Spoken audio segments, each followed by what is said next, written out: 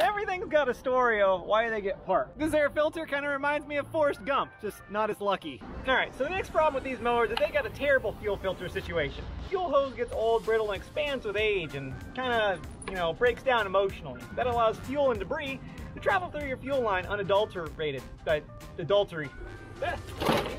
It's pretty much the lowest risk example of why you should always use wheel chocks and jack stands not from Harbor Freight. Let's go get some safety and we'll get right back on this project. Now that I've made safety a thing of the past, let's see how the first pull goes.